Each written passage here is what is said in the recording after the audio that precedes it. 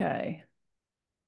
Welcome to Six Figure Souls, Doing Good and Making Money. This is the weekly podcast where I highlight entrepreneurs who have left the grind and designed a business in alignment with who they are. This is a very special season 9 where I'm interviewing my co-authors of our third collaborative book in the Ultimate Guide series, Leaving Your Legacy. I'm your host, Camille Miller, an internationally known business strategist and life accelerator, founder of the Natural Life Business Partnership, and leader of the Soul Professional Society.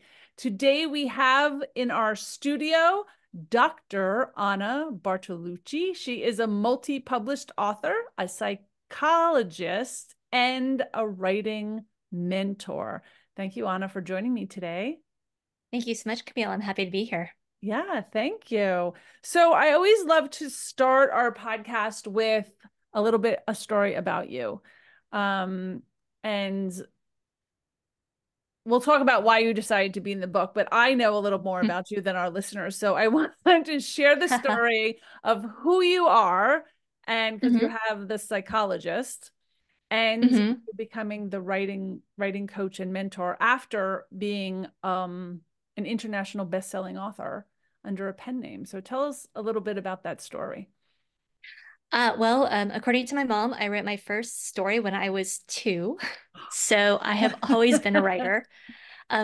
Please keep in mind, I have never actually seen evidence of this story, but she swears that it happened. And apparently it was about a bunny.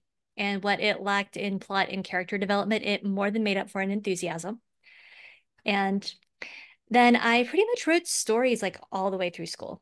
When I got to high school and college, it ended up being sort of an escape for me, a way to manage my stress. Like if I had a lot of stress stuff going on in the real world, I would end up like just writing a story, going into an imaginary world.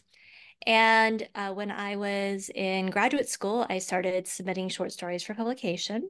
And I got my first book contract in 2013. And since then, I've written 20 plus fiction to nonfiction books. And so it's always been there, always been a part of my life, and has always been, I guess, right along with psychology because, people are fascinating and I love working with them, whether it's, in stories or in waking life.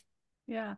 And you decided to transition to a new business of being a writing coach and mentor and help people bring their stories to life. And one of the things I love about your business is for people that do these collaborative book series, that you can help them take their chapter and actually complete their life story. So tell us a little bit about that and how you decided to help people tell their story in the world because you're a very different type of writer publicly, right? And then, but telling your story for helping people tell their story is a little bit different. So tell us a little bit about that. Yeah, it was honestly something that happened accidentally, and I do talk about it in my chapter, so I'm not going to Yeah. go into it a lot here. Yeah. But I know, let's just say that it was one of those things that happened unexpectedly. And so now for the last 2 years, I've been helping other mental health professionals to write their stories, get the books out that they have always been wanting to write. And of course, that also involves, telling their stories as well, because, you can't really help other people unless you're telling your story too. Oh, I like that. I like that. So for this particular book, for your collaborative story, of course, I've read your chapter and I love how it told, even though I know you, it told me a little bit about your backstory and getting through college and starting your writing journey. I should say graduate school up through your writing journey. Um, and it's very inspiring. I want to throw that out there. Oh, thank you. Very inspiring. And but I wanted to ask what it was like to write in this chapter. Like what made you decide to be a part of this book when you're already a very successful author?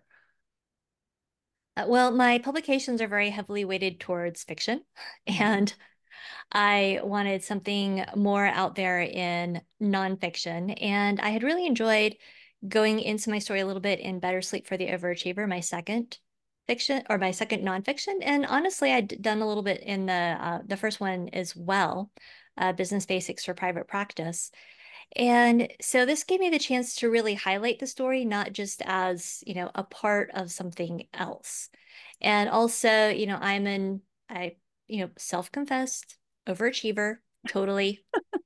And, you know, as overachievers, we tend to be like, okay, let's achieve more and more and more. Whereas the lesson in the chapter is where the universe has kind of knocked me back and made me take I guess, focus on quality over quantity, shall we say. I like that. I like that. Was it a very different experience for you to be part of a collaborative book? Yes, I am used to working on my own. I do have one unpublished novel with a friend of mine, Mm-hmm. but generally, no, I tend to do all my writing by myself. Okay. Well, you did it by yourself. Yes, It just goes but through a process.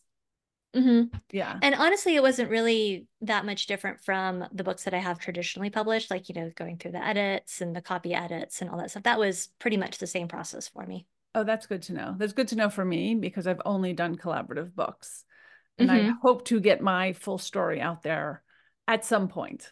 At some Hmm. point. That'll be out there.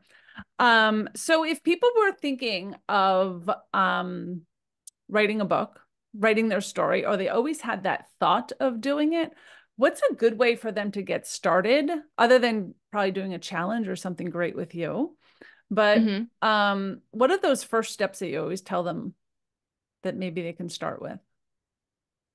So I had come up with a pillar or a three pillar method, and I can't exactly remember what they were right now, but um, the first one is awareness. So being aware of when things happen in your life that connect you back to your story and making notes of those. Because when you're writing your story, you are putting yourself out in the world in a new way, and you want to be able to start connecting. So, for example, like with your story, like when was the last time that you encountered something or did something or had like a fun synchronicity that connected with it? I get to ask the question now. I don't Sorry, even know. I'm a psychologist. I can't help it. um, so when in my journey, did say that Or like again. just in the last week, were there any little concrete moments that really helped you helped you connect with your story? So, okay, well, while you think, I can give you one of mine. Okay. Uh, so I was at a convention this past weekend and I went to a session where somebody had written a book and they were talking about some of the stuff in the book as well as other things. And they passed out a paper version uh, of an exercise. And I went up to them afterwards and I said, why did you do that instead of having people trade their email addresses to you to get this exercise? Because that way they would have ended up on your email list. And he said, oh, that would have been a great idea. And I said, well, how much training have you had with writing marketing? He's like, none at all. Our publishers don't give us any. So that connected back to like my desire to help authors, not just write their books, but to, like be able to get it, have the basics to get them out in the world. And so, that I connects with like my story that. because, I've definitely been trying to figure out ways to do that with my own books. Yeah. Oh, that's pretty unique because I can say like I've written my story in three different books, and I was actually in my staff meeting this morning. I said, now that I'm done with this series, I kind of want to take my stories and everything I wrote and do a single publication of the same stories, but maybe add Hmm. to them or Hmm. lengthen them, kind of an unabridged version of just my parts is what Hmm. I'm thinking, right? And it's really to get it out there, Hmm. tell my story in a different way. But the interesting thing to me is even when I reread them, I've grown since I've written them, Hmm. right? So I'm not that person anymore of the Hmm. original. The first time I wrote my story, I was in my very first book. It was the first time I was telling people about why I started doing what I did, but it went through a nasty divorce and Hmm. issues and all of that. And I was like, but once it was out there, I was empowered by it. Mm-hmm. So I think sharing stories empowers people. And Oh, absolutely. that was my aha. Like, it's okay, because it drew more people towards me that were going through the same things. In Mm-hmm. the second book, I talked a lot about my failures as growing my business. Think like mistakes I made along the way, you know, huge debt I got into with those mistakes, or hiring the wrong Mm-hmm. people, and which I think everybody does, right? And Mm-hmm. this and the third book is more about leaving my legacy and what's Right. happened to me in the past. But literally before this, I was doing some final edits. We're in our final versions. And I can still see I've grown from the time I wrote that. And I'm like, do I change it or do I just let it go now? But it's a talking piece, I think. Mm-hmm. Yeah. Yeah, that's been one of the fun things about being a writer for so long is yeah, I go back and read even books that I wrote a couple of years ago and it's like somebody else wrote them. Like I was like, oh yeah, I wrote that. It feels like somebody else's words because my mind is Yeah. always on to the next thing. But yeah, that's another great thing about writing a book is that yeah, it gives you those markers for growth. Yeah. The one thing I noticed with this book is I just sat down and started with dialogue. My first Mm-hmm. book, I didn't even know how to do that. Mm-hmm. Right. They had like our publisher Laura had to come to me and she's like, you got to break this down and talk, like show them, don't just tell them what happened, like show them through dialogue. And that was Mm-hmm. so, and I had to literally take my copy and replace it all. This time I Mm-hmm. sat down and I just started that way. And I was like, wow, I grew. I grew too. But I'd love Yep. what you're saying also about once you have the book, because I think so many people create these books, but then they don't know what to do with them. Mm-hmm. They haven't marketed them or done anything with it, or they can grow from a book that they've already started or pieces. And I'm sure there are a lot of people out there that have pieces of work Oh yeah, all over the definitely. place. Yeah. I think I have an outline somewhere for a solo book. I couldn't tell you where it was, but I'm pretty sure I remember writing the outline. So Mm-hmm. it's out there somewhere that will come. I love that. Yeah. Yeah, So and go ahead. I was gonna say, and if you think about it, when you have a business, you have these pieces of content that you're making all the time, whether it's social media posts, LinkedIn posts, newsletters, blog posts, and people think that they're starting from zero, whereas they're really not. Yeah. I think that was a big aha for me. And I think that's when I started to do the outline. I was like, I teach all the time for Hmm. years, every single month. I teach the free master classes and I teach within the community. And I'm like, those are topics that can literally be chapter titles or Hmm. yeah, like the next thing. But yeah, I think it is a little easier for people. But do you find that people are very scared, or once they wrote their story, they panic right before it's published? That can definitely happen. Yeah, because it's like this next wave of imposter syndrome can happen. Yes. It's like, Yeah, oh yeah, yeah. no, what if people don't like it? What if people then don't like me? And so then, yeah, I tell my coaching clients, like, okay, well, think about the last book that you read that you didn't like, because we've all had those experiences. Yeah. And do you think that that author is the worst human being ever put on earth and that they deserve to be kicked off the planet? No, it was just a book you didn't like. Yeah. And I have read books that are widely popular Hmm. and sat there and went, I don't get it. Like Oh, I just yeah. didn't like the book, Hmm. right? It's just Yep. that and I remember in not my first, I think it was the second book, not my first book, but the second book, talking to my publisher about the different styles of writing, because I felt like the first one was very clean, and then the second one there were very different styles and stories and the way people took it. And I learned from that different readers are going to resonate with different authors too. Like Yep. not everyone's going to like my style, right? Hmm. They might like other authors, so that's all a part of it too. And when you read a book more than once, you resonate with it differently each time. Hmm. There's always something that you missed, Exactly. which I love. Yeah. Awesome. So I'm trying to think of all the questions I ask all of the authors. One is why you chose to be in this book, which you've already answered. And I ask every author in this book about lessons that they shared at the end or part of the lesson in their chapter. Can you give us a little bit of a clue of what your lesson was that you shared with people? Yes. So I encourage people to go back and look at the things that they didn't, or that maybe didn't work out for them like they had hoped in a different way.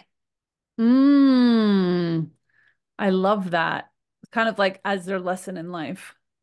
Exactly. Yeah, I can see how that reflected on your chapter too. Because Hmm. your chapter was so inspiring without giving it all away, but it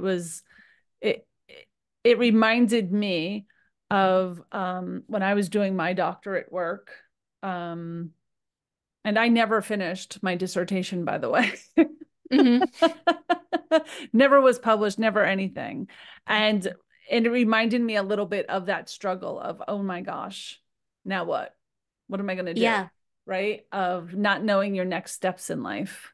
And it was Hmm. just a beautiful, inspiring story. And to know you at this side and how successful you've been in all areas of your life is really amazing.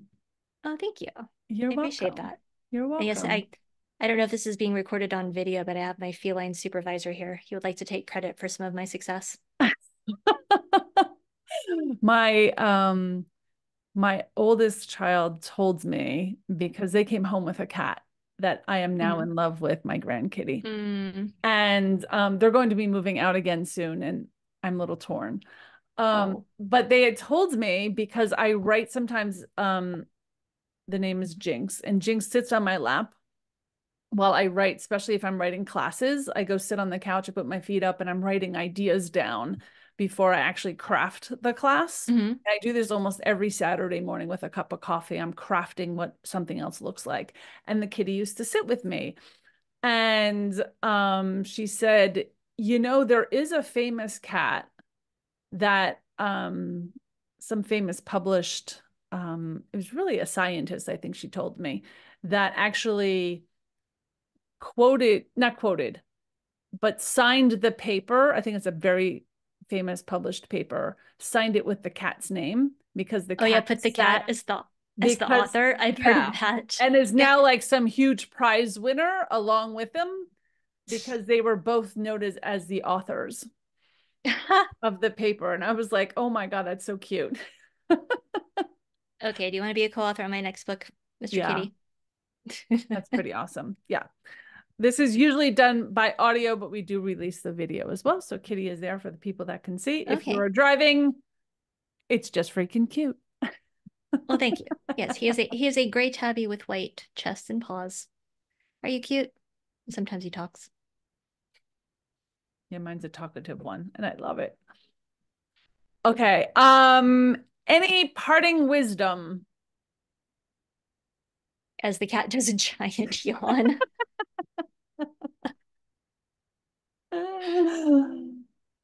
So when you're going through one of those periods in life that, let's be honest, wait, that sucks. You know, go ahead and have your feelings. And then when you're a little bit on the other side or a little bit more through it, think about, okay, what can I learn about this? And it can be even something like one of my patients told me a couple of weeks ago that he has learned through a really tough experience. Like, I am strong. I am really freaking strong. And sometimes that's a lesson that we need to learn.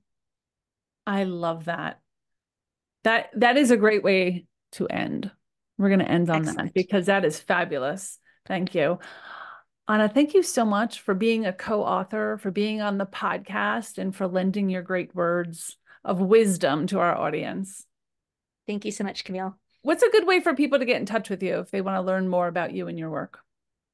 So if they would like to learn more about my books, you can find me at my pen name, CeciliaDominic.com. You can also find my books, my nonfiction books under my regular name, which will be in the show notes. and as well as my practice website. And the best way to connect with me is honestly on LinkedIn. Like, I never thought that LinkedIn could be fun, but it is surprisingly fun. Yes. Of course, I am also the meme queen of LinkedIn. So there's that too. I love that.